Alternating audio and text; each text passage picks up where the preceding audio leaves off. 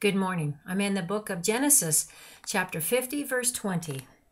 But as for you, you meant evil against me, but God meant it for good, in order to bring it about as it is this day, to save many people alive. I want people to know that Jesus Christ is Almighty Living God, deity alone, infinitely first, before he becomes our God, Savior, and Creator all alone. If I'm not here to tell you any more further evidence or information about that from the Bible and the Word of God, and from my heart to God's heart and God's heart to mine, and many around this world, from this moment past and all the way to the return of God Jesus, I have nothing else to say if that's what God wants me to say right now, and that's it for good. If you want to know more about who He is, live in the Word of who He is, as living God, Savior, and Creator alone. Our God, our Savior, our Creator all alone. In the Word, it says many times how much He loves His children. He loved them so much that He gave His only begotten Son, Jesus, to die on the cross for the world's sins, from now and forever. From the time that we have finished our life on this world, whether it be when we die or just accept Jesus Christ as living God, Savior, and Creator alone in our life, from this moment forward, we have eternity in heaven with God Jesus. I'm not here to say anything more about who I am, and I have said this before. I want people to know personally our relationship with Jesus Christ, our God and Savior, who is so immaculate, so miraculous in His way of being with me all alone, that when I'm with others, I want to just jump out and start shouting and yelling who Jesus Christ is as living God, Savior, and Creator alone for them too. He is here for each and every one of us. He is not here just for me or a few. He is here to be with each and every one of us, very personal. And I want people to know that that personal relationship with God Jesus means that. That personal relationship is a one-on-one conversation. Now, that one-on-one conversation could be you to Him or Him to you. But either way, if you keep practicing on a daily basis, yes, if you keep practicing praising God, Jesus as God alone, with God Jehovah and the holiness of who they all are, the Holy Spirit, you can be with them more and more and more. And He will simply start giving you words from Him alone through the holiness of who they all are, the Holy Spirit. And you will hear these words in your heart and in your thoughts, and you will know that they are from Him. And only the goodness and the truth, and God always tells me when He's talking to me to keep those words up, up, up to the highest level of who He is. Well, that's really high. God is Almighty, infinite God. So I'm going to keep those words going up in praise and honor and glory and recognition about who He is as living God, Savior, and Creator alone. And when things change in my life and my thoughts are just basically busy in someplace else, and when He's with me at that moment in time, I pick up my heart and I say, "Here, God, search me, know me, and help me to be trusted in the worthiness of who I am as your child, your creation, your daughter, your servant. I want my work for you, God Jesus, to be absolutely lifted up to you." And He can give you words of encouragement, words of wisdom, words of healing, words of knowledge, words of prophecy. This has happened to me many times, and it's going to continue to happen for me and many on this world right now. Do we understand how these words work from God Jesus to us alone? Through the holiness of who they all are, the Holy Spirit. And yes, I will continue to call Him the holiness of who they all are, the Holy Spirit. I check my heart constantly, and God says to say it, so I say it. He is the holiness of who they all are. The Holy Spirit is now God with us. He is infinite God, always has been infinite God. That means no beginning and no end. And He is infinite God with God Jehovah and God Jesus. And they are one in a community service for us here on this world right now. In that way of saying it, God is simply saying this. He is here for us to protect us, to keep us from being absolutely trashed in the absolute responsibility of who we are, and giving Him worship and praise and honor and glory about who He is. And others around us don't want us to do that. They don't want to do it. They don't want to hear about it, and they don't want to hear God's name, not at all anymore. But in that case, right there with those people, that's going to change, because when they hear us start speaking about God's word and love in our life, they can change if they so choose. But even if they don't, God can touch them. He can raise them up to the absolute privileged presence of who he is as living God, creator, savior alone in their life, Jesus. And he will simply say to them gently, you are mine now. Go back, be healed, and know that Jesus Christ is God all alone, period. That's it. No other exists as a living God, creator, savior alone, and in the existence of who they are first as infinite God. I want people to know these things because it's so important that when I have this personal relationship with God, Jesus, it means everything to me. I can hear him say things to me and be absolutely fascinated by it, but then I need to get up and move on with my life. I might be sitting in a chair, driving my car, things change, I get out, we have conversation with others, and things change because your mind goes a different direction. I might be babysitting, playing, exercising, having fun, grocery shopping, things that disturb my thought process at that moment in time, and God can't reach me enough to help me to hear what he has to say to me at that moment in time.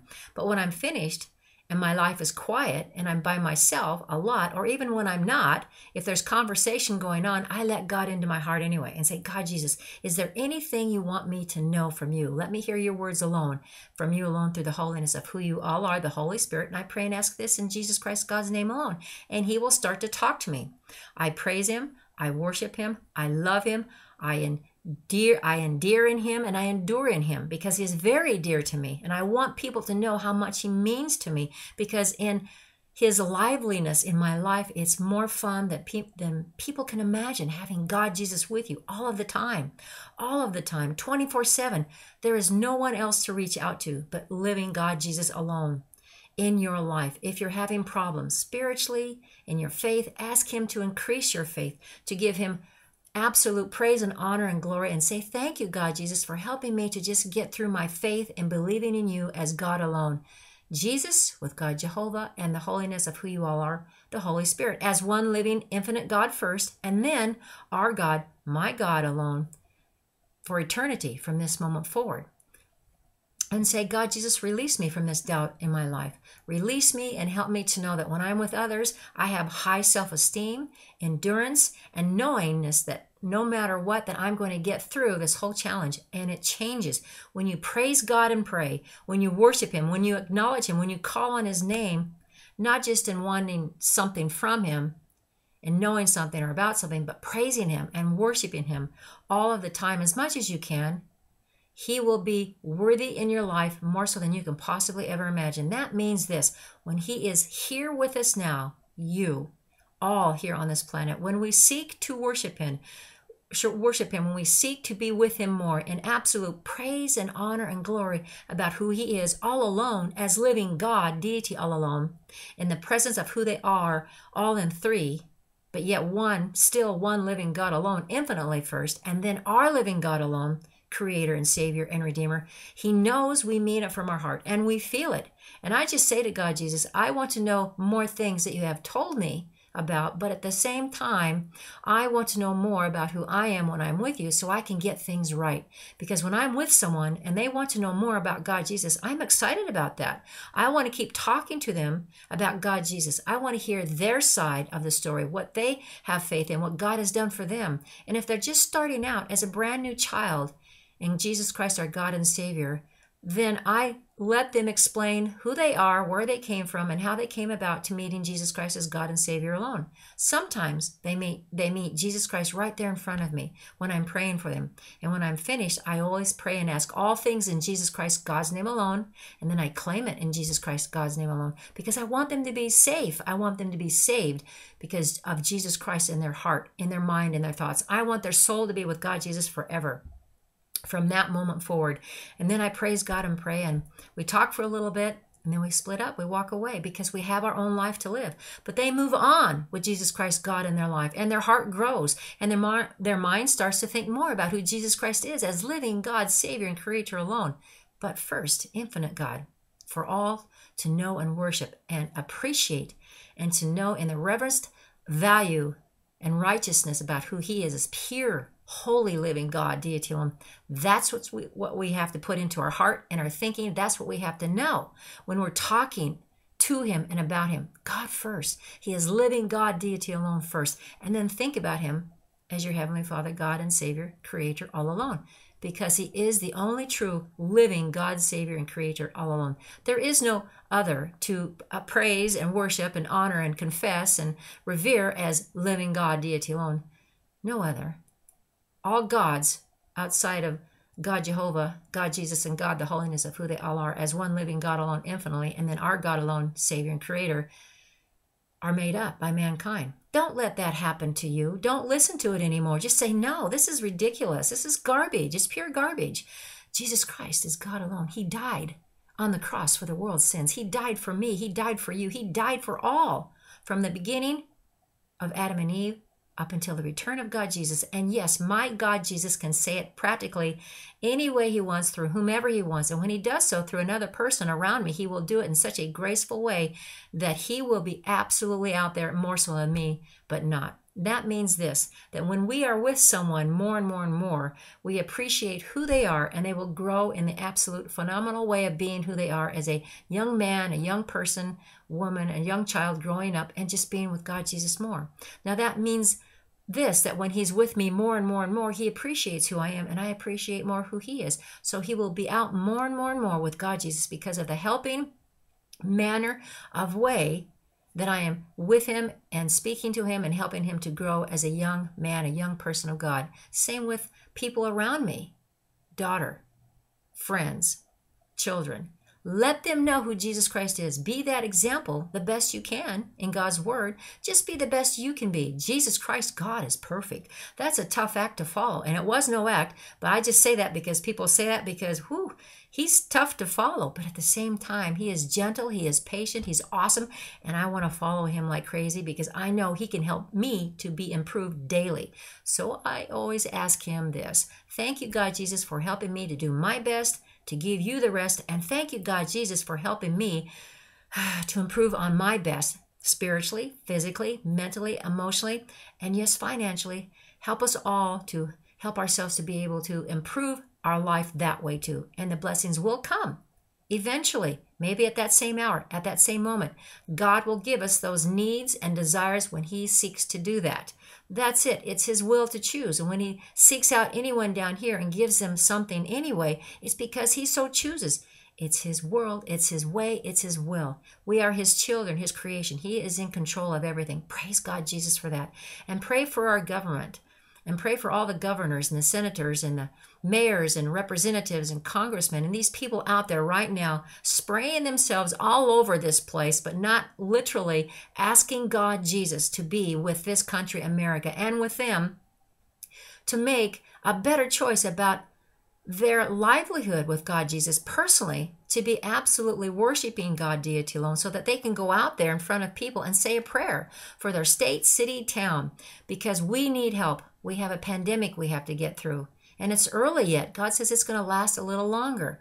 How long? I don't know. But when God says it, he means it. So remember, when we are throwing ourselves away from God, instead of putting ourselves in front of God, praising him, worshiping him, and allowing him to be what he can be in our life, which is not much, but it's everything, to help another person say, yes, I need Jesus Christ God too, and please pray for me. So I do, and you can too.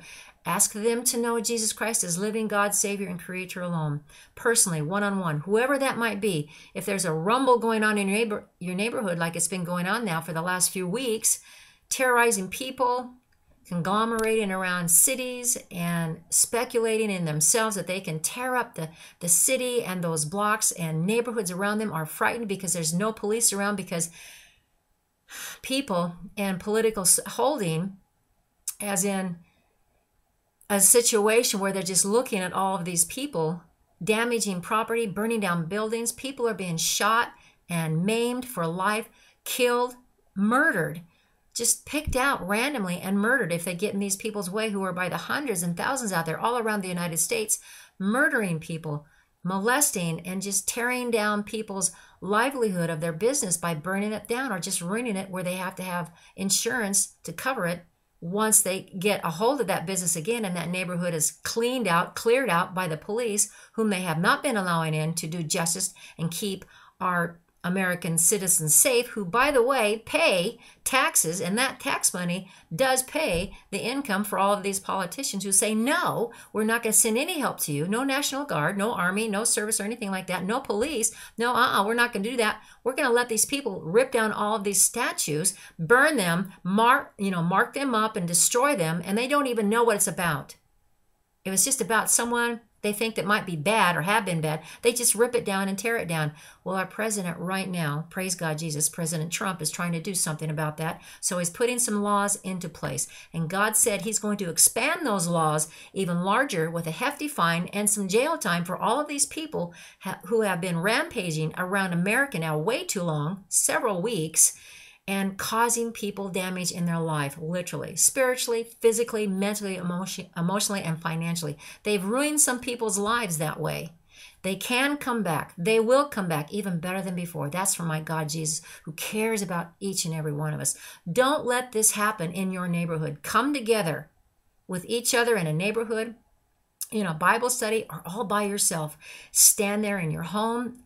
Sit in your car when you're driving down the road, get some privacy and say, thank you, God Jesus, for keeping our home safe from all of that garbage and rampaging and terrorist attack within America from Americans and whomever who might come in illegally across the border. I pray that we will be safe from these people who want to rampage, burn, destroy, and hate for nothing. For what reason are they hating? Literally, they have that kind of hate and anger going on for weeks and weeks for an eternity in life of their life living down here, which is not very long, but in an eternal way that they say, I don't care, I'm just going to live it moment by moment and continue this. To them, that's like a favorment in their heart that they just want to be angry. And so they have more anger that comes because they're just feeding the fire all of the time. To me, that's an eternal blaze going on with them, that something happened in their past, or they just enjoy being mean and evil and disregarding and disrespectful for people around them. Don't let them do that. Praise God and pray. Ask Him to help you to be safe in your neighborhood, in the streets of your city, town, state, and pray and ask that the governor, senator, mayor, congressman, representatives, all of these people in office can do something. They can present something to the next level up in office position. Let them do that within their own heart, but you have to pray for them. Get together with them if you can, as a group of people, signing papers and just offering that to the mayor and saying, listen, we're going to stand against this obnoxiousness of raising up of people being prisoners in their own home because we're afraid to go out in our own neighborhood because we're afraid we're going to be attacked and no one will come to help us because you people have defunded the police department. How dumb is that? A very few, minute few, have broken the law. They have been caught. They will be caught from this moment forward. There will be rules and regulations formatted in a format that God Jesus says He will protect in this way of mankind's thinking right now, that they will be endorsed on these people who have been caught doing it, as in police officers, something wrong. If they do, I pray they will be caught, that it has to be proven in a court system processing them through this legal way of them being accountable for being guilty or not, and let them, experience those consequences if they are guilty. If they are not, I pray they will be found innocent. And let that be the end of it, because God, Jesus says He has control of everything. Let all of the rest of the police officers, who are great people, men and women, know Jesus Christ as living God, Savior, and Creator alone. And let them, I pray, God, Jesus, be so protected from the laws of mankind that they will come back in droves. More police officers, more people in their hearts about Jesus Christ as God alone, more people accepting the fact that they have a responsibility to keep everybody safe. That means the perpetrator who is out there doing something wrong, whatever level of crime that is, it is their responsibility, God Jesus, to keep people safe until they go into the system and are prosecuted and things are processed legally through a lawyer, judge, a court system. I pray they will make sure people are safe within their own hands, even though there's eruption of fighting and scuffling. I pray that people will come out more alive and not injured fatally at all. I pray that it will be calming down more, that the fights in the streets will simply be calming down from this moment forward, that police officers will be allowed back into the cities and the towns and states and be paid for what they are doing, because they deserve it much more than before. God said he's not going to let anyone defund his police department or firemen's departments or anything like that, but instead they're all going to get refunded and more. Praise God, Jesus. I pray and ask these things in Jesus Christ, God's name alone. And I claim that in Jesus Christ, God's name alone, that all of them will be absolutely protected. If they are fatally hurt in a service, that their families will be provided for. I pray that that will happen less and less and less. Not at all, but if it happens, I pray God will be with each and every one of them. All people who are out there in a work service for our country, America, let them stand protected in their own heart and mind, that if something happened to them, that their family can be protected through insurance, life insurance, and an insurance from God Almighty, that money will come in to help them to make it through their life on this world.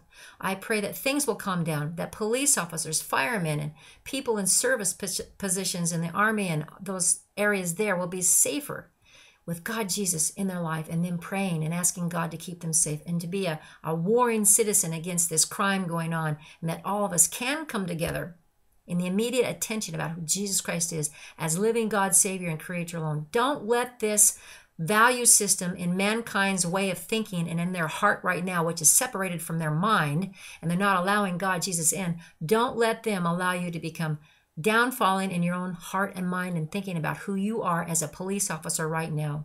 I pray and ask in the name and blood of Jesus Christ that no matter what, whoever you are, whether or not you hear me speak here or someplace else, whether or not you are here in this world someplace and you're not going to church or you're not reading the Bible, I pray you will all be safe spiritually in your heart and mind and spirit through the holiness of who they all are, the Holy Spirit, knowing that Jesus Christ is your God, Savior, and Creator alone. Remember, our world here right now is in a mesmerizing remaining moment, what happens to be the end time of this world. Be remaining in your life, however long that is, and I pray it's a long one. Be with God Jesus. And remember, in this scripture, God Jesus is with all of us. In Genesis chapter 50, verse 20. But as for you, you meant evil against me, but God meant it for good, in order to bring it about as it is this day, to save many people alive. That's God's word and promise to say this. I am here with you now until the end of time. And let that be the grace of God, knowing in your heart and your mind and your thinking, through the holiness of who they all are, the Holy Spirit, be with you all this day and all this time forward in your life. Again, I pray it's a long one. I pray and ask all of these things in Jesus Christ, God's name alone. God bless. Have a great day.